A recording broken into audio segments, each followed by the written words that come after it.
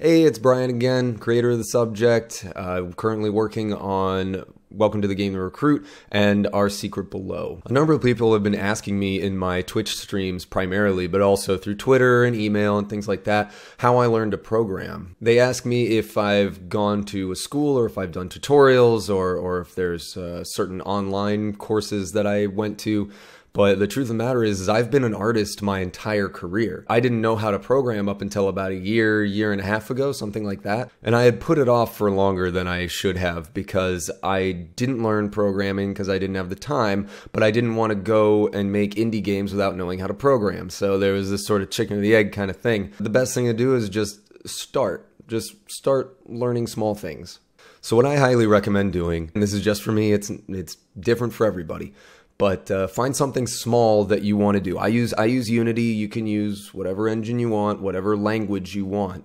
But I highly recommend just going for a specific thing that you want to do. Not a game, not a whole concept or anything. Just, I want to be able to click a button and have an image show up on screen and only focus on that. And the way I did something like that was I found something I wanted to do and I went and researched it online. I just went to, I'm using Unity, so I did C# Unity, making an object move, something like that. Now what I would do is either write the code down myself, just copying what I see, or I would actually take that snippet of code, put it in the game, and sort of reverse engineer it. Get it, sort of begin to understand it. Now, what I want to stress here is that you really shouldn't be taking snippets of code from all over the internet and patchworking them together to make your game.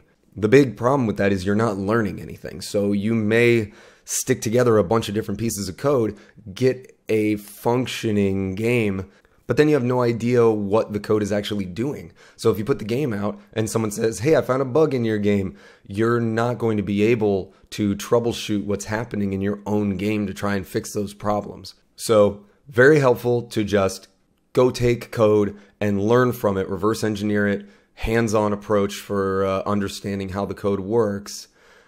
Do not just use it and call that finished. Like I said, this is an approach for me. I'm really hands-on. Simply going to Unity sites or other sites that talk about their APIs and their things that are accessible to the user.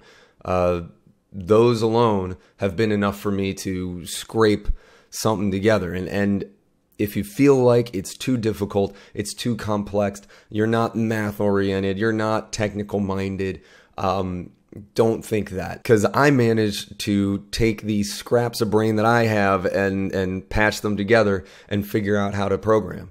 Now, like I said, I've got a long way to go, but I'm a creative person. I'm an artistic person. So going directly into programming was daunting, but it's possible. You can do it, and I really honestly believe that any skill can be obtained with enough drive. In my mind, there's no such thing as talent.